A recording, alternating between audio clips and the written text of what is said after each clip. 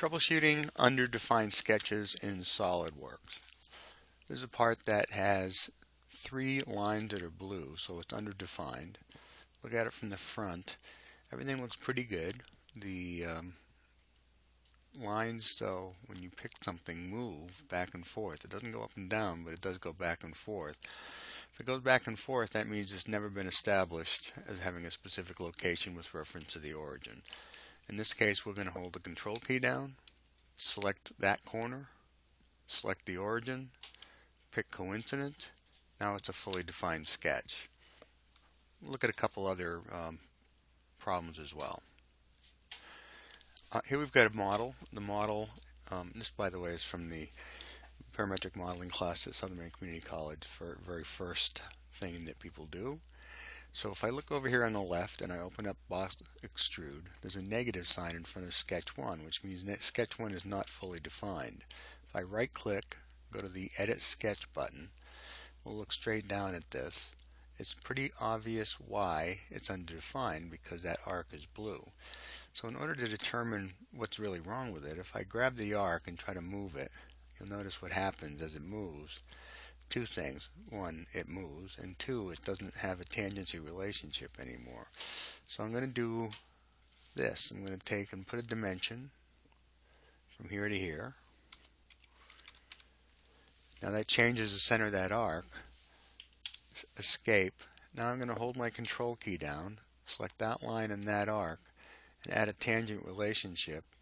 That now puts it where it needs to go. It's got a tangent relationship and the sketch is fully defined. Pick OK. Now we've modified the part. Now there's another sketch in here that's also underdefined. If I right click on that and open it up, I can see why, because there's something that's blue. If I look at it from the left hand side, grab one end, I realize that there's no dimension placing that endpoint, and there's no dimension placing that endpoint, and we need one or the other in addition to that 30-degree line. So I go back over to Smart Dimension, pick the top, pick that corner, drag it over here and type in the 0.44. Now it's a fully defined sketch because we've given all the information that it needs. And another underdefined sketch, we've got a part that looks like that. It was a revolve part. You can see it's got an underdefined sketch. We right click on it, go to Edit Sketch. Let's look right at the front view.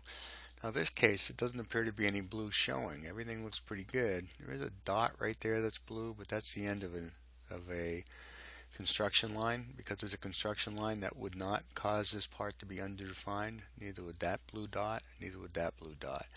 So if we take a look, and it's just one of those things where it seems a little puzzling. What you can do is start putting a corner window, a window around each of the intersections, and see if you select anything. If you select nothing, the corner is probably pretty good. Okay, now we did select something here. So I'm going to zoom in, zoom in, zoom in, zoom in, and zoom in, and it turns out I have this little tiny line right there. That little tiny line, when I delete it, is now gone. But in addition to that little tiny line, the line that's underneath it, the one that looked like it was long enough, goes past the intersection point, so they don't connect. So I need to put those things together. If I put them together, so now they've got a coincident relationship, you see I have a fully defined sketch.